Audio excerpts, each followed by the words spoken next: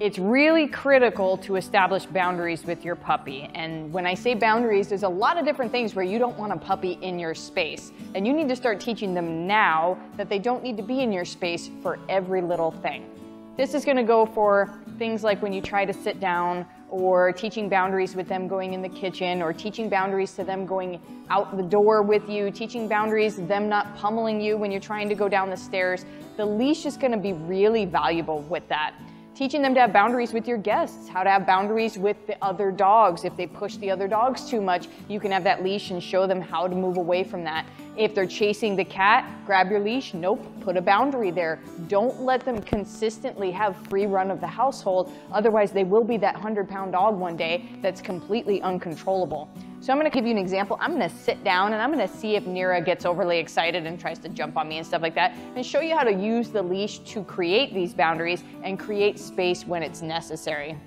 So I'm going to get her up, and then I'm going to come over here, and I'm going to sit down, and I'm going to use this to create a little bit of space, right? She doesn't need to be all up in my business every single time, especially if you have a guest that's older, that doesn't want a dog all over them. The dog needs to learn just to settle. So using that leash to create those boundaries, now she knows I don't want you all up in my lap. I'm just trying to sit down, I'm trying to eat my dinner, whatever it might be. Create the boundaries with the leash. I particularly like this because when you have a dog, even a young dog like a puppy, and they are very, very pushy when it comes to boundaries, they're constantly in your space, a big problem that can arise are safety issues. I've seen dogs that trip people while they're trying to walk up and down the stairs, that knock people over when they're trying to go in and out the door, dogs that will be in the kitchen and get hot water spilt on them or cause people to slip and fall, things like that. We can't have a dog that's that pushy and breaking so many boundaries.